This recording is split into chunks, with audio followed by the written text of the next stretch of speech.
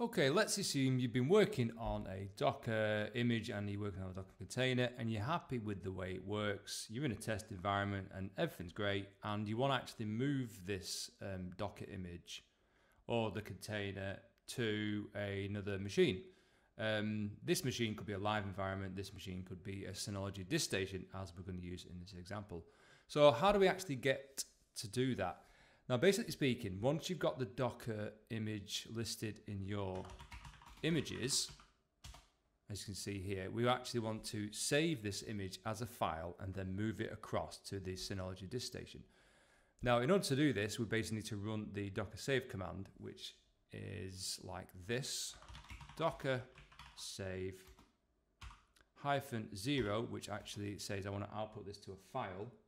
And then from this, we want to say the path we want to save the image to, such as Docker images, which is upper directory for me, and then give it a name, such as, we'll call it test image. And then we'll give it the tar extension. Now, we must also put the image after this, which is listed here. And we want to basically add that to it. So we do test image there. Now what this does, we tell Docker to save this image as a file, put it in this path, and use that image to save. So we'll run that now, and it will take a few seconds to run, and we'll do now. And what this will do, this will basically package up the image into a single tar file, put it in the directory we specified, and then we shall go to the Docker images folder. We shall go to the Docker images folder, and then you'll see the test image.tar is now listed. So we've got the tar file ready. How do we get this moved across? There's probably a few ways you know about how to move files across to your Synology DiskStation. We can either map the network drives and then do a copy and paste from your Windows machine, which is, gets the job done. Or we can actually SFTP from the DiskStation file manager to the test machine where this test image.tar lives, and copy it over like that. So like I said, we'll do that. So it's probably the easiest way if you can actually copy a tar file to your Synology DiskStation. So we'll do that now. So in order to do this, we go to our Synology DiskStation, we go to the file station. Then under the tools tab, we go to remote connection and then remote connection setup. From there, we'll select SFTP, and then we shall put our credentials in, which is 192.168.1.162 is our test machine where the tar file lives. Port 22, we're going to log in as root, and we're going to use the root password. And then we're going to click apply, and then click yes. And then this will set up an SFTP connection to the test machine where we can find the files we need to work on. So the files in question are under my home directory.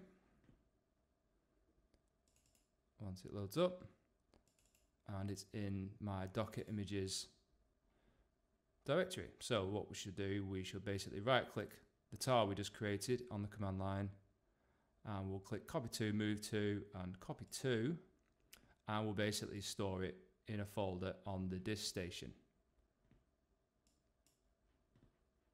And then we'll do that now.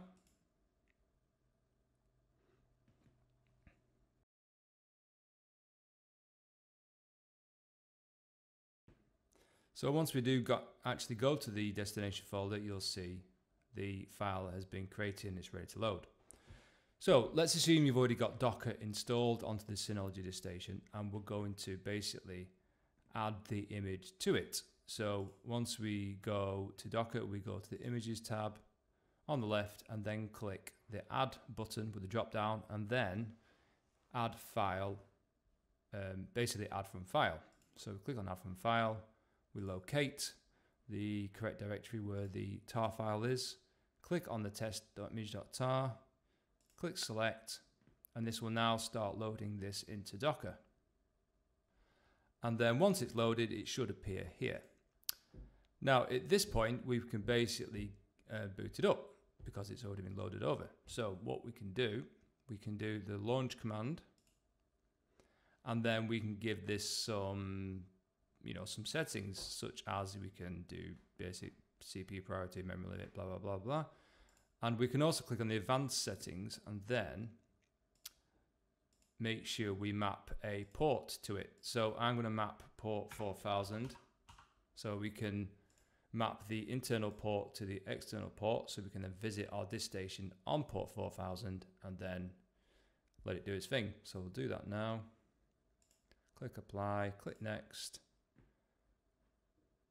click apply, get it running, and then with a bit of luck, once we go to our containers tab, you'll see that test image is loaded and is running. Now we'll give this a few seconds before we actually test the port, but once it is up and running, we can basically then visit our DiskStation IP address under port 4000, and you'll see that Hello World version 1 is loaded. Now this is the test image was loaded, and basically that's that. So that's how you basically run an image in Docker, then copy that image to your DiskStation, then load it into Docker and then run it. And hope it was helpful.